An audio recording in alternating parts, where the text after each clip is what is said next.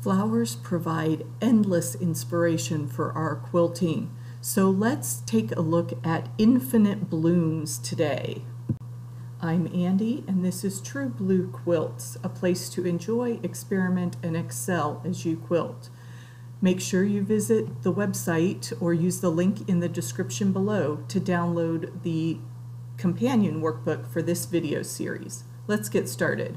For infinite bloom, I just mean a flower with a lot of layers, and you can do this with different petal designs. So our standard daisy petal that we have done before, we just keep going around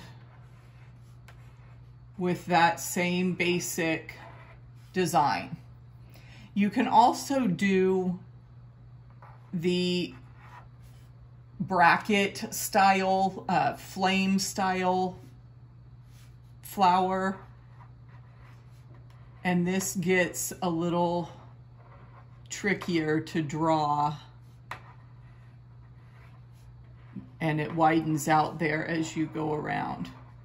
And I have to admit, this was one of my favorite doodles when I was in school and just filling up the margins of my paper with those brackets. So I'm going to demonstrate both of those petal styles in the spiral quilt block. And this is an AnglePlay block that is made of half rectangle triangles. So I like the circular feel of this block. So I will start in the center with a circle, and then I'm going to do some of my basic daisy petals. And I try to hit about halfway on the between the petals so that I'm bumping from the halfway mark to the halfway mark and just continuing around. And then if you need to make a few smaller ones, of course, you can do several bumps on one of the previous rounds that only had one. And as we get out to the second round of our fabric spaces, here's our second round of fabric spaces, I'm going to switch to the bracket. So I come up to a point and then curve back, curve up to a point, curve back.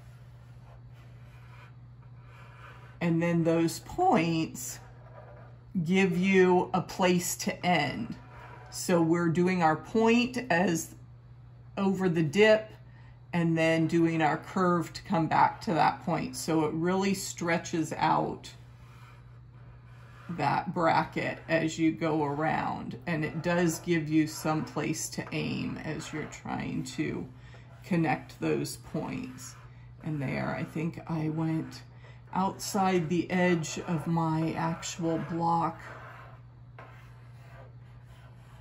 So you would, if that happened while you were quilting and you were a little bit off center, you could just travel out to the seam line, come down, and we need to end with a curve on that point, and then bracket out, and again follow that seam line around, and you can go the other direction to fill in with some echoes. And there you have an infinite bloom that just takes that flower design and expands it to the very edge of your quilt block. Are you curious about how AnglePlay templates can expand your quilt design options? Click on this video to get an introduction to this great tool. Be sure to hit the like button and subscribe to this channel. I share new videos each week with lots of quilting tips and techniques. Thanks for watching, and I'll see you in the next video.